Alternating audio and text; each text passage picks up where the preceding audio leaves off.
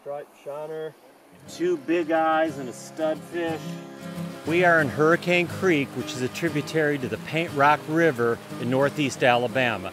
It's one of the more biologically diverse rivers in all of eastern North America. Today we are helping the Alabama Department of Environmental Management look at the health of a stream by which species of fishes you collect and how many of each species you get. It's called an IBI, an Index of Biological Integrity. Hellzone shiner. 2 big eyes. You just collect a certain number of habitats. Here it was riffles, where the water bubbles over the rocks, runs where the water runs fast, and pools where you've got the deep, slow water. And you try to hit those different habitats because different species of fishes live in different habitats. We got a total of 34 species of fishes in this tiny stream, which is a really good number.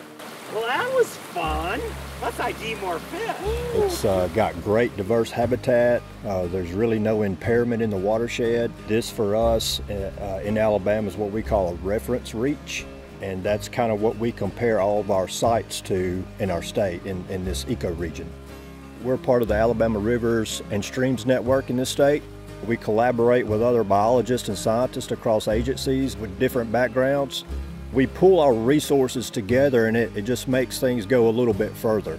Without collaboration and partnerships with Tennessee Aquarium, we couldn't get the work done that we do today. See that tree right there? Yeah. Over here. We need help from other people to get stuff done. And then we go out and we help them. We help folks in Georgia, Kentucky, North Carolina, Virginia, obviously here in Alabama.